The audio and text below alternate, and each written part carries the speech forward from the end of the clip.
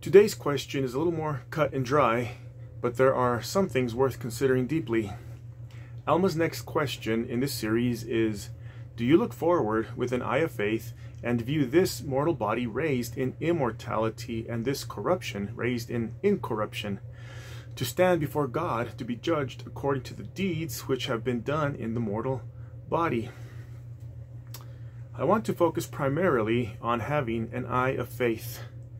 What does it mean to you to have an eye of faith? Do you think the Lord's usage of a single eye is deliberate? Why just one eye of faith and not two eyes of faith? Why do we have two eyes and not one or more? Most creatures have only two, but some have up to 8, like spiders do. Potatoes can have 10 eyes, but they can't see. Just kidding. Anyway, we have 2 eyes for optimized depth perception, the ability to register and make sense of 3-dimensional space, and so that we can perceive distance better.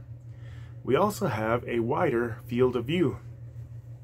With only one eye, our peripheral vision is limited, but we can more intently focus on one thing at a time when we are more able to fix our view on a single point. When you see things through both eyes, you are seeing 2 distinctly different 2-dimensional images that the brain processes into a single 3-dimensional image. When you only look through one eye, you have less depth perception but can more accurately define a single point because you are seeing that one single image instead of the 2 being processed as one. Imagine viewing a target through a rifle scope or at an amoeba through a single lens microscope. When our eye is single to one object, everything else is ignored. Nothing else matters. So how do we apply this to God's glory? Well, what is God's glory? In Moses chapter 1 verse 39 we read, "This is my work and my glory, to what? Bring to pass the immortality and eternal life of man." If you are an LDS return missionary, you probably have Doctrine and Covenants section 4 memorized, or at least you are very familiar with it. I'm going to read it because it's pretty short and it's worth reading. So, in D&C section 4, we read, "Now behold, a marvelous work is about to come forth among the children of men. Therefore, O ye that embark in the service of God, see that ye serve him with all your heart, might, mind, and strength, that ye may stand blameless before God at the last day. Therefore, if ye have desires to serve God, ye are called to the work. For behold, the field is white, all ready to harvest. And lo, he that thrusteth in his sickle with his might, the same layeth up in store that he perisheth not, but bringeth salvation to his soul.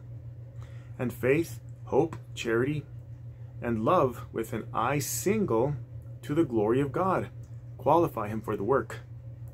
Remember faith, virtue, knowledge, temperance, patience, brotherly kindness, godliness, charity, humility, diligence. Ask, and ye shall receive. Knock, and it shall be opened unto you." Amen. So much to unpack there, but I'll let you do that on your own time.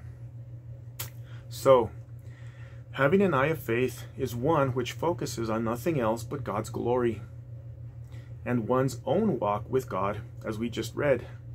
God wants to give us all that he has, but most of us are not willing to give God everything that we have. But if you have been born again, born of him, born of his Spirit, you probably are already doing everything in your power to bring Zion into your life, and into your family's life, and into your neighbors' lives, and into the lives of strangers. Or, as we read in 1 Nephi chapter 13, verse 37, again, one of my favorite scriptures, which I've mentioned before. "And blessed are they who shall seek to bring forth my Zion at that day, for they shall have the gift and the power of the Holy Ghost. And if they endure unto the end, they shall be lifted up at the last day, and shall be saved in the everlasting kingdom of the Lamb. And whoso shall publish peace, yea, tidings of great joy, how beautiful upon the mountains shall they be."